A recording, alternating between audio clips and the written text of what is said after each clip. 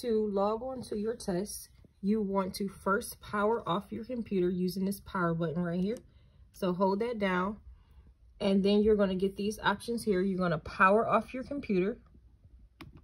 So click that.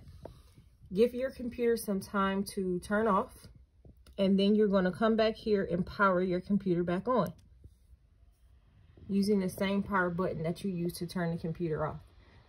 Once your computer powers back on, you're going to get Chrome. And then once it turns completely on, you're going to get this Lake Forest background. And now you have options here to shut down. You can click on some apps and you can add people. Do not log back in here or you're going to lose this option. And this option is what you need here to test. So you're going to go to apps. And you're going to select the last one, the one that says NWEA Secure Testing. And then you're going to log in or click that icon once your network is connected.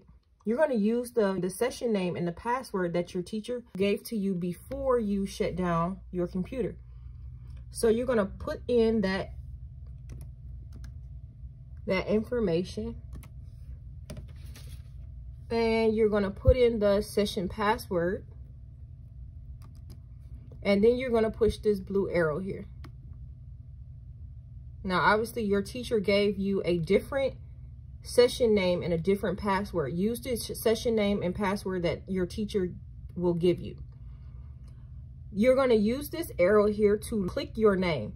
So your classmate's name is going to be on here. Once you use that arrow, you're going to select your name. So I'm going to click the arrow and I'm going to select the name. So once you click your name, you can click this arrow here. And then once you have this information, you can use the yes. Is this correct? So if this is not your name, obviously you will select no and you will go back and select the correct name. So make sure you have the correct name. When you have your name, you can select yes. Once you get to this screen, you are ready to begin testing. Your teacher will start the test on that end. So you just have to wait here and be patient. Now, once you are inside of the test and you may have a question about something, you can use the power button. If you need to get to your teacher, you will use the power button and you would just sign out.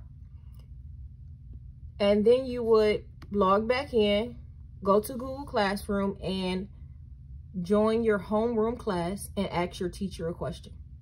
That's only if you have a really important question. Otherwise, sit and continue your test. Do your best. Do not rush and answer every question to the best of your ability.